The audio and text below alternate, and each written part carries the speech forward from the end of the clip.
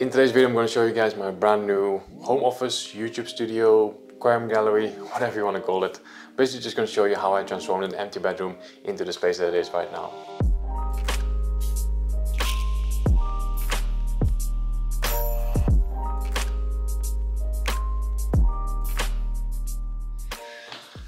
Okay, let's start at the very beginning. So on the 1st of March, which is now about 6 weeks ago, we got the keys to our new home, which is a 3-bedroom, 91 square meter apartment very close to Amsterdam.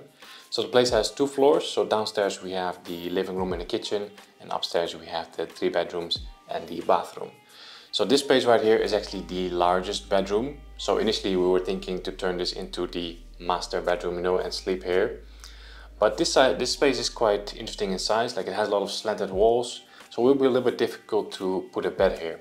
And to me it also seemed a little bit wasteful to use this large space just for sleeping, you know. So I managed to convince my girlfriend to let me use this space for my office, for my studio and for all the aquariums.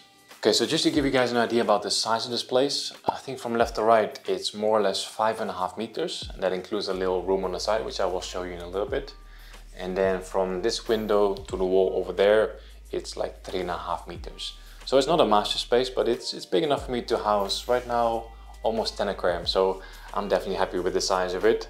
So as soon as we got the keys, I started painting. The room was completely white when we got it, but I knew that with all these planted tanks, like a dark background would look a lot nicer. I didn't want to go for completely black, so I found a really nice dark green paint online. So I ordered 1 can of that.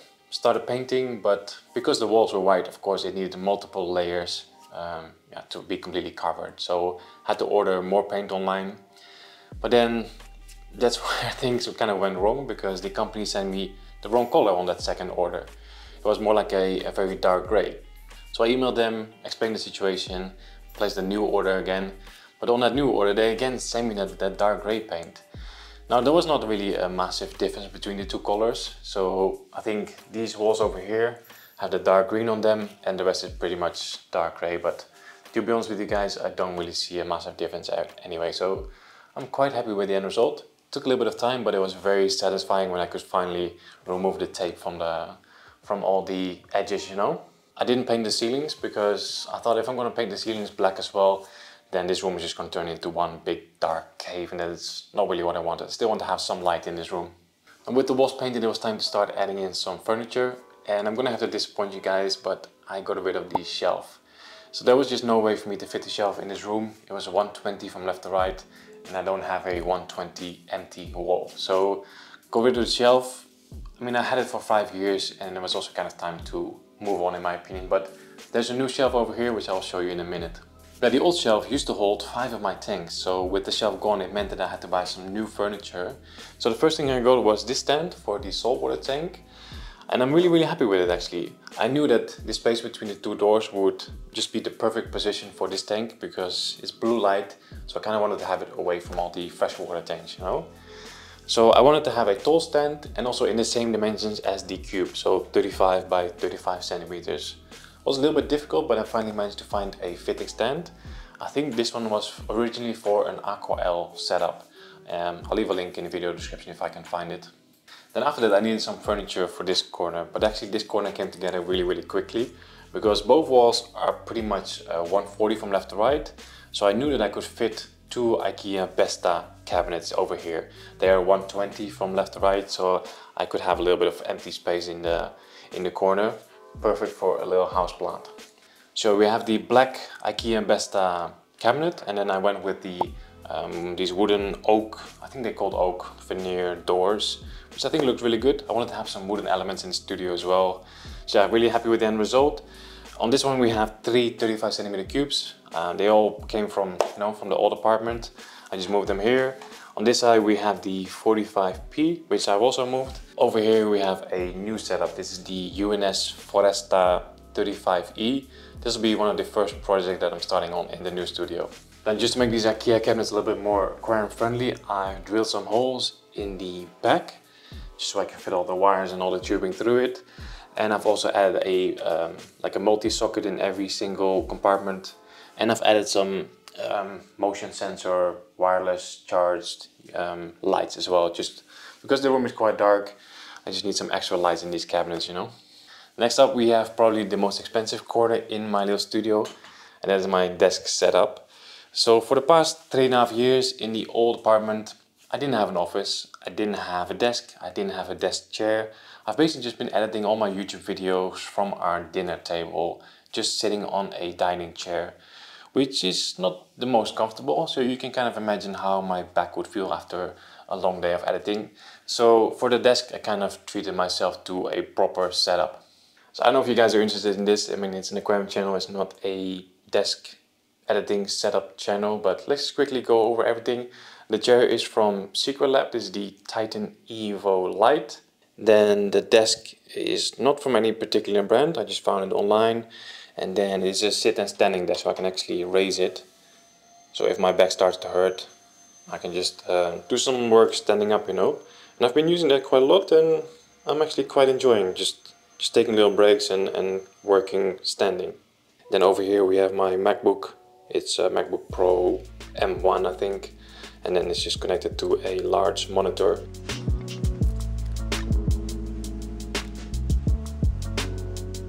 Okay, then moving on to probably my favorite corner in this room. So I also wanted to have a place to just sit down and chill after a day's of work. Or if I would have some guests over, they could also have a place to sit, you know. So this corner is a little bit smaller than the one over there. So the wall over here is just 1 meter. So I knew that this wall would be a perfect fit for the UNS 90B. This tank is 90 centimeters from left to right. I just needed something for it to stand on. So I found a nice black metal TV stand, which I wasn't sure if it's going to be able to hold the weight of the UNS 90B because it is quite heavy. But so far it seems to be doing okay. The stand took a little while to arrive, so initially I just had the UNS 90B on the floor, which of course is not ideal, but the stand finally came in, I assembled it and put the tank on top. I also changed the light. I had it on a hanging stand, but I've now mounted it onto the ceiling, which I just think looks very, very good. Yeah, something to sit on. I found this nice leather chair online, which is quite comfortable. Still need a little pillow for my back. And added a cool houseplant. I've added a few houseplants here and there throughout the room, just to make it more cozy, make it look nicer. And then over here next to it we have the UNS 60U, which I just released a build video from last week or 2 weeks ago actually. Doing really good. Initially I had not planned for the UNS 60U to be here. I kind of messed up and totally forgot to include it in my floor plan. My initial idea was to have a small stand here, similar to this one, like a black metal stand. And I wanted to put the UNS 35E on top of that. I thought that would be cool as well, but yeah, now that the 60U is here, I actually quite like it in this corner. I've also put some frames on the wall, so I have 3 of the Tropica plant art canvas pictures, whatever they're called. They don't make these anymore, so I was kind of lucky that I still managed to find them. I also need something for the wall on the other side, but that one is still empty. I have no idea what I'm going to put there. Okay, then moving on to my new shelf. So this wall is also 1 meter. So if it would have been 20 centimeters bigger, I might have been able to fit the old shelf here, but it's not. And I'm actually quite happy with the new shelf as well. This one is also from IKEA. I'm not sure about the name, but I'll leave it on the screen. It's black, it's metal, it's heavy duty, and kind of matches with the TV stand from the UNS 90B as well. So on top we just have some storage. Then below that I have the UNS 30C for my alien BETTA. Next to that I have an empty UNS 5T, which I'm about to set up maybe next week if I have time. Below that I made a little drawer for all my camera equipment. Again with some of those fancy motion lights. Maybe not the best idea to have expensive camera equipment below a tank, but so far with maintenance it's been just fine. Then below that we have another shelf. Here I have an empty UNS 5E, which I'm about to set up soon as well. I have a nice little house plant. I have a beautiful elderly rock, another frame, and below that we have some hardscape materials. Then lastly, I want to show you guys my little storage area. So obviously with this hobby you just start collecting a bunch of stuff, hardscape, substrate, equipment, you name it. And all that stuff needs to have a place as well, and preferably close by, especially when I'm creating a new setup. So I'm really happy with this storage area. It's very small, it's only I think it's 1 meter from left to right, and then maybe 3 meters in length. So I just bought 2 of those hard plastic shelving units. I think they're both 80 centimeters wide, and that's just holding all my crap, you know, all my fertilizers, all my substrates, and just, yeah, everything. Then next to the shelf I have my little maintenance cart. Let's actually take this one out and show it to you guys properly. So this is something that I wanted to do for a very long time. I've seen other people do it and I think it's just really cool. A little maintenance cart. So on top we have my liquid fertilizers. Below that some siphons, some fish nets and some sponges. And then below that I just have some more things like water conditioner, stuff like that, some fish food. And then I've added a little metal bar, just that you would normally use for all your kitchen knives and stuff. So I've attached it to the cart, and here I have all my pincet and scissors and stuff like that. I've also added some metal magnetic hooks, so I can have all my towels, you know. Can never have enough towels. Yeah, that's my little maintenance cart. Okay, this one goes back. And then next to the maintenance cart I have my entire rock collection, which is quite a lot. This is not really the best solution because, I mean, if I need some rocks from the lowest grade, I'm pretty screwed, but I just need to find a better solution for this hardscape material, but we'll figure something out in the future.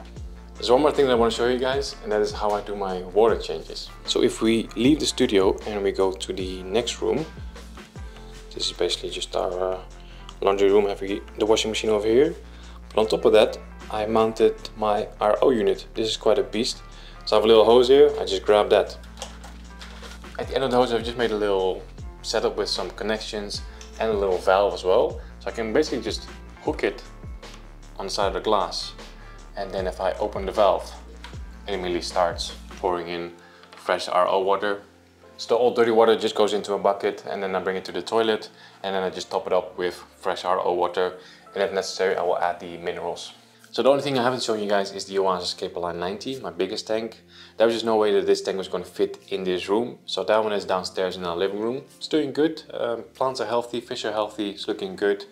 Maybe in the near future I will rescape it, not sure yet. But I think for now this room tour is pretty much done. The room itself still needs a few things. I think I want to improve the sound quality. So I'm not sure if you guys can pick it up from the mic, but I think the sound quality could be a little bit better. So I've already added some foam panels to the ceiling, and I'm also waiting on a carpet for the floor. I think once I have the carpet in, it will sound a bit better. I want to put some more things on the wall. Also, these walls are still completely empty. I don't even have any curtains yet, so I need curtains as well. And yeah, just little things, and then just start creating a bunch of new content. Super excited for it. Hope you guys enjoyed my new studio tour. Let me know in the comments what you think of it. As always, thanks for watching. See you guys in the next one.